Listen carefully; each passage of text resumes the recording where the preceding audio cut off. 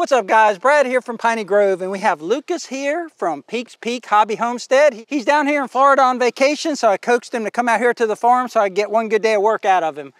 But in today's video, we're gonna do a comparison. We're gonna compare this 6-foot finish mower. It's a Frontier GM3072 finish mower.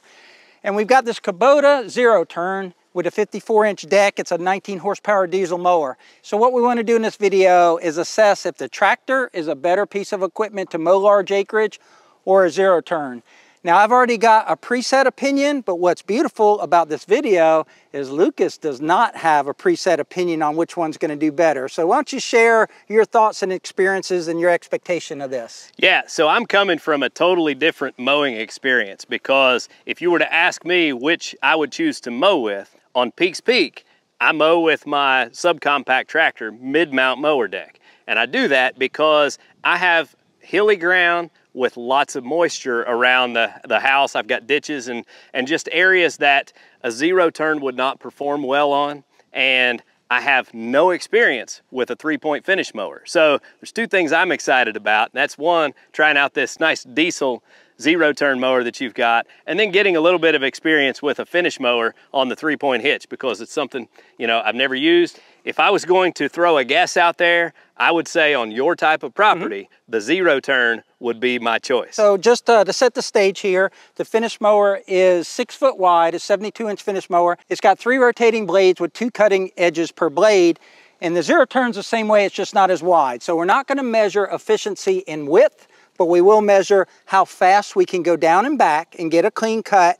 And so that'll be one thing we're looking for. And I think that's kind of the biggest thing, is clean cut and speed, and then maybe even ride. You know, will the zero-turn ride better? Like, do you really want to use a zero-turn on this pasture, or is the tractor the better choice, or vice versa? Those are kind of the questions we're going to try and answer, so let's get to it. All right, let's do it. First thing I'm going to do is run the tractor down there and back and give us 2 separate areas, one side for the finish mower and one side for the zero-turn.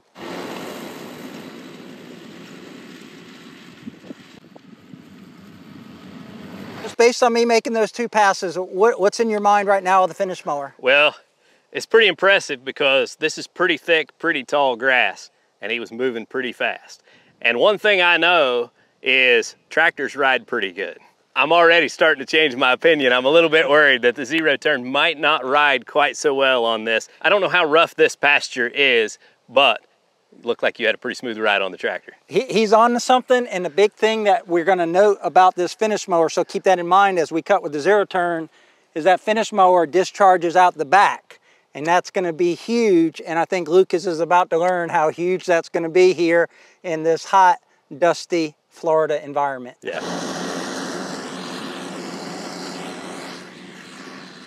So that's his first time using a tractor with a finish mower behind it. He didn't know how to engage the PTO on this tractor, because I think his is a button, an electric PTO, and this one is actually manual. So you push down the clutch, engage the PTO, then you let out the clutch. It's not really a clutch, but I don't know what else to call it.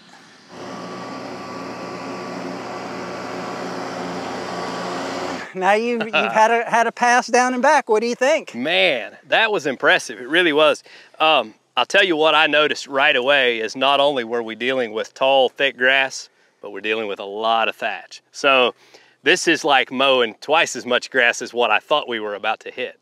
And it did it really well. How did the tractor feel? I saw the speed you were going. It looked like it was about the right speed. It's hard to tell because I'm not on there with you. But did the tractor feel like it was bogging down at all? I was only hitting, you know, partial pedal on the hydrostat. I wasn't pushing it too hard. I kind of opened it up a little bit when I was hitting some thick stuff so I could hear it pull it down to know what I was listening for. And then I kind of tried to keep it at a steady speed from there. But you can mow at a pretty good clip. The other thing that I noticed is, man, the tractor rides good. I mean, it doesn't beat and bang and jiggle you around. It's even a smoother ride than my little subcompact. You know, the tires are bigger. So I noticed when you first started that you weren't sure where the PTO was. You want to talk real quick about how that's different from your subcompact to this L series? Yeah, the actual PTO engagement on the subcompact on the BX that I own, the clutch is integrated into the lever. So you just kind of like a riding lawnmower. When you turn it on, then it kicks on. And you use the clutch to engage and disengage it in this. So that was a little bit different for me, but I like the setup. On the L3902, they went to an electric PTO. where you just hit a switch. It's different from this mechanical. The mechanical PTO on these L series have kind of been an issue because it's a cable, and the cable will sometimes bind up. But this one has been fine so far while I've owned it. But I am looking forward to, you know, maybe in my next tractor I have electrical PTO. All right, so that's his quick assessment of the tractor, just the tractor. That's all he's used now for this experiment. We're gonna put him on the zero turn, and I think I already know what he's gonna say. But we're gonna put him on there and let him experience it, because I think he's gonna have a change of heart. Yeah, I'm looking forward to it.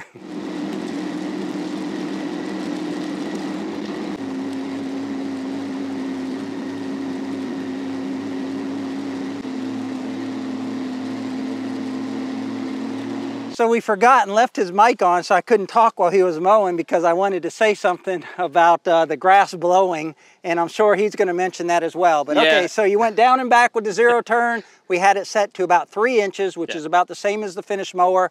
And I told him when you hear the mower bog down to, you know, kind of lay off the stick a little bit. So anyway, what's your impression down and back? Well, so the first thing I'll say is I almost had to stop completely once to get the dust and debris out of my eyes, because it was blowing in my face. Honestly, this is a fantastic mower. There's no question about it, but it requires a lot more attention to drive this down and back versus driving the tractor. You talking about the sticks and the steering?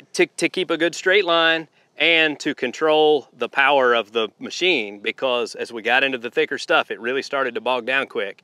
And the other thing I noticed is, yeah, the machine will move a whole lot quicker if you try, but it beats you to death when you do. Yes. At one point, I was like, I better slow down. I don't want to break his machine, because I kind of got to bouncing, you know. I've mowed enough with both these machines to know how they were going to act.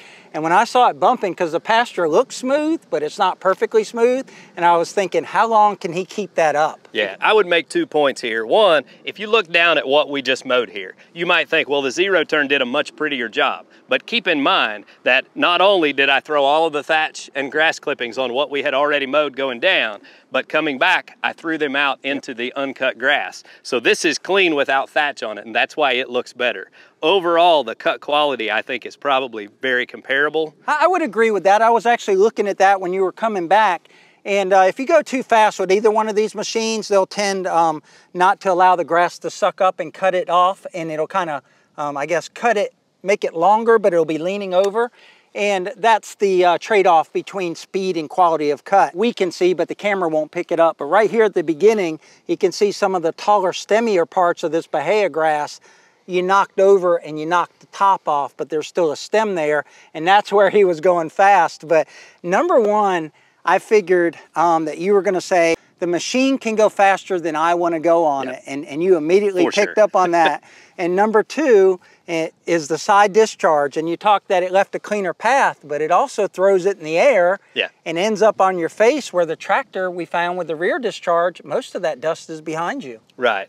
I would say it really, just like everything else, it's going to boil down to what type of property you're mowing. But if I owned this piece of property, I would go to the tractor with the finish mower every time. A lot of people out there want to get that one machine that does it all. I don't think there's any one machine that does it all great. You're going to have one machine that does it good in one circumstance and another machine that does it good in another circumstance. But I think there's a slight misconception out there of people that have only owned a zero turn that it would be the best. Like, I think a lot of people that do a lot of mowing and don't own a tractor would think the zero turn is the right answer. Maybe get a wider one. This is only 54-inch cut. Maybe get a 72-inch cut, and then you have one machine.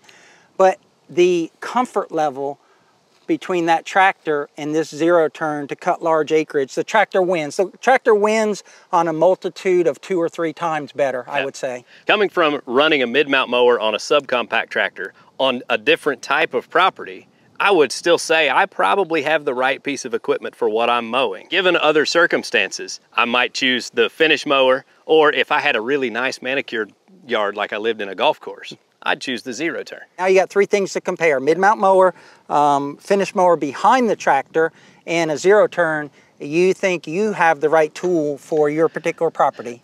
Yes, but my property is different than most in that I have pretty tight quarters. I have a lot of hills and moisture to deal with, and I mow up close to a lot of things. So I feel like I might struggle to maneuver the 3-point finish mower in some of the tight spots that I can get the mid-mount mower. Some of that's probably experience and just being used to it. But overall, I think for my property, I've made the right choice, but I can definitely see where the finish mower would excel.